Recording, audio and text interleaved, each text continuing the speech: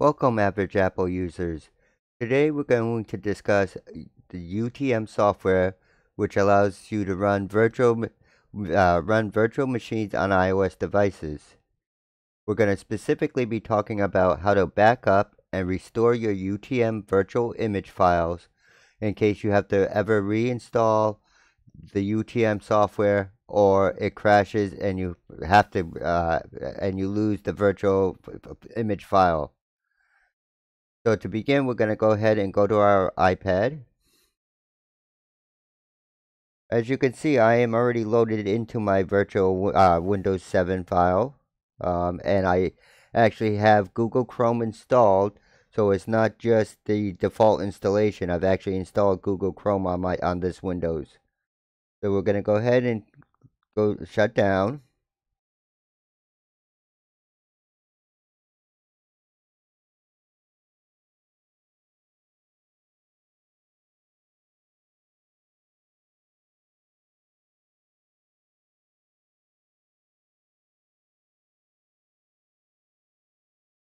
All right, now that we're at the basic screen for the UTM, the proper way to shut down UTM is to hit the X in the upper left-hand corner and then hit yes.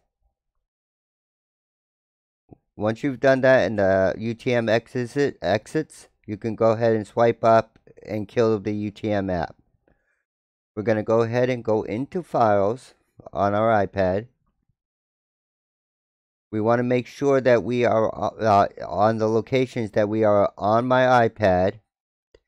And we're going to just create a new folder. And we're just going to call this UTM Backup.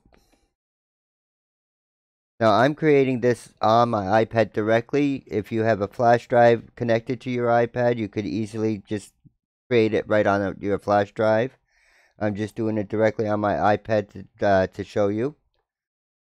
So we're going to go into the UTM folder, and then we're going to long press on our UTM file. We're going to hit copy, and we're going to go back to on my iPad. We're going to go into the folder we just created. We're going to long press again, and we're going to hit paste. So now we have our file backed up. So if we go back to on my iPad, and we actually go back into the UTM folder, if we long press again, and we hit delete, and then we just exit the file system. If I go back into UTM, you see there's no longer a Windows file there. Okay, this is where restoring the file is going to come in. So to restore the file, we're going to hit the plus sign in the upper right hand corner. You want to name it the same thing, so we're going to hit Windows. In my case, it was Windows 7. And we can go, I've noticed we can go up to 1.5 gigabytes of memory. So that's 1536 megabytes of memory, which is 1.5 gigabytes of memory.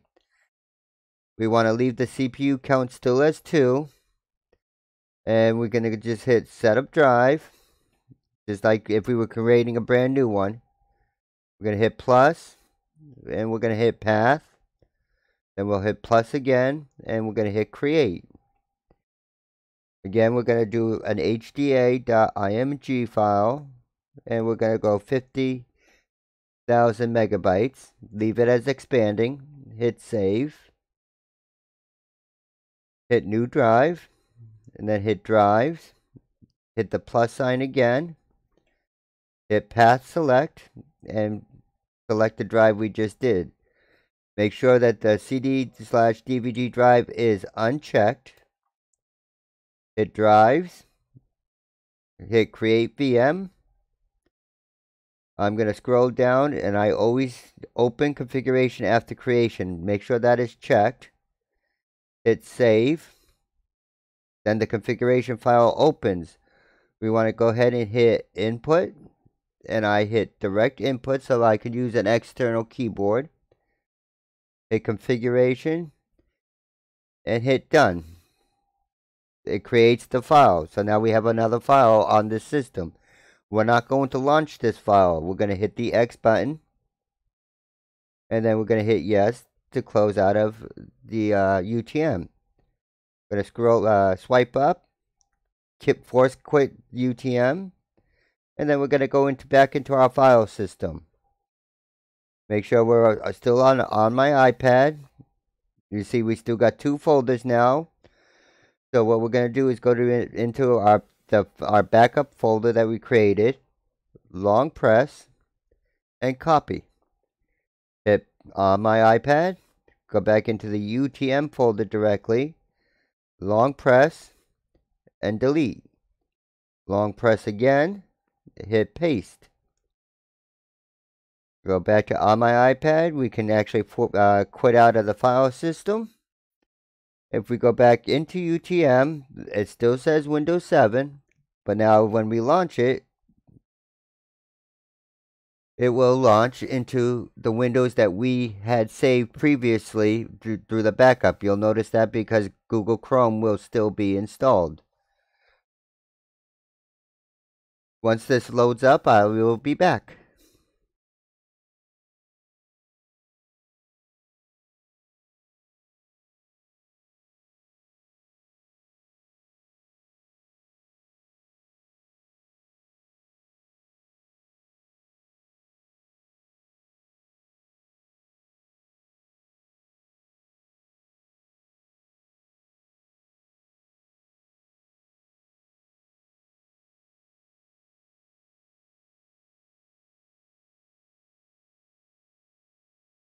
Alright, we're at the welcome screen. It's getting ready to start Windows.